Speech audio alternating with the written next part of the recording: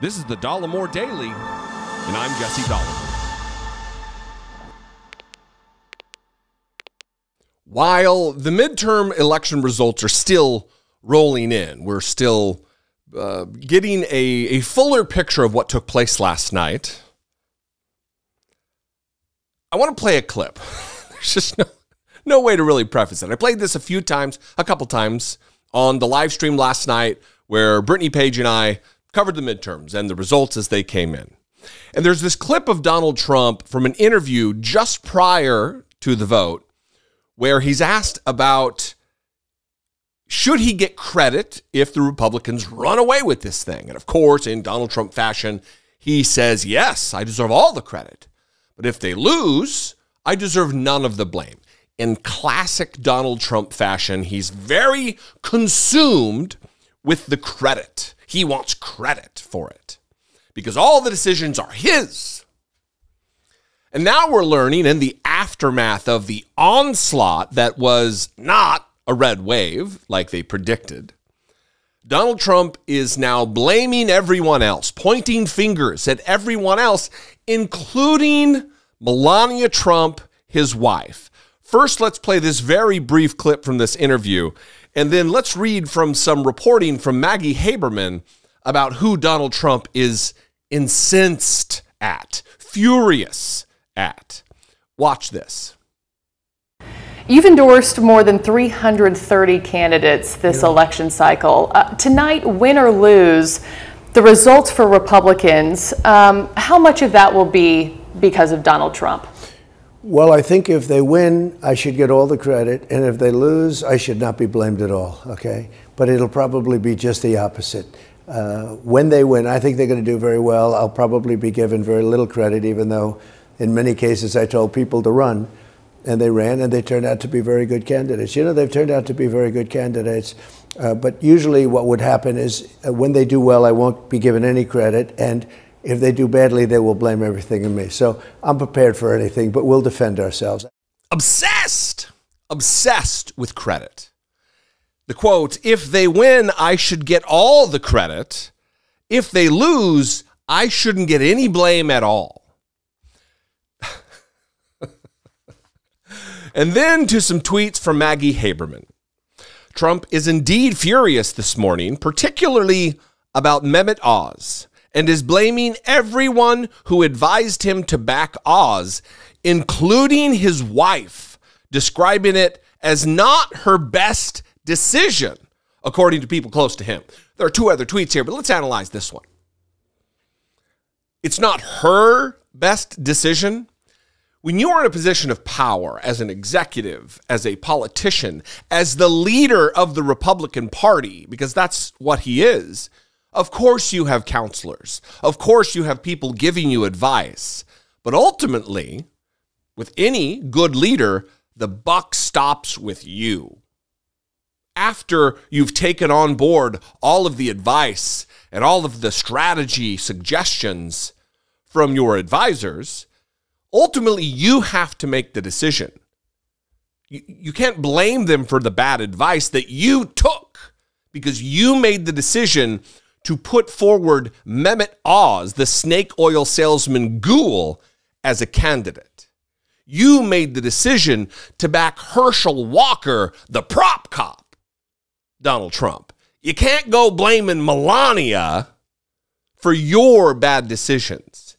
You can't be furious at everyone around you. Why did you give me such bad advice? You took the advice. It's on you, dum-dum. These tweets continue. There are people pushing Trump to reschedule his announcement next week, and several Republicans have texted asking whether he will, but it's risky, and would be acknowledging he's wounded by yesterday, something that some of his advisors insist is not the case. Donald Trump is, without a doubt, absolutely wounded. More and more, and you're going to be seeing it in the coming days, more Republicans willing to come out and start distancing themselves from him because he is damaged goods. They are now seeing the writing on the wall that he's not the sure thing they've always thought he was. That he spells disaster for the party. And it only took, what, 5, 6 years for them to figure it out. Fantastic, Republicans. This last tweet, worth remembering that Trump is a grown man who endorsed Oz over the objection of some of the people closest to him, and instead went beyond just endorsing and attacked Dave McCormick from the stage at a rally.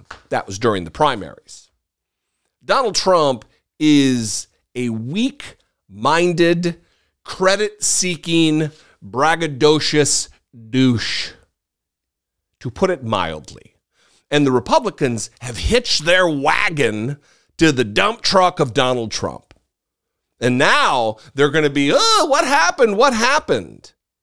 When you back fascism, this will be the result. Look, it's not lost on me that nearly 2 million people voted for the prop cop, Herschel Walker. 1,900,000, I believe, as it stands now. That's alarming. That is troubling, to be sure.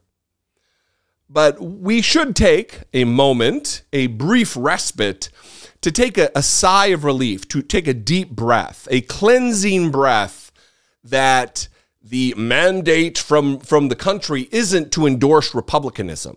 I mean, Lauren Boebert may be gone. She may be out of a job, and that is good news. And this is also pretty hilarious on its face, that to be expected Donald Trump to blame everyone around him rather than be reflective of the mistakes he's made, that he is not a kingmaker. He's not a king or a kingmaker. What do you think about all of this? I'd love to know. You can call, leave me a brief voicemail, 714-576-4054. Of course, you can email me, daily@dollemore.com.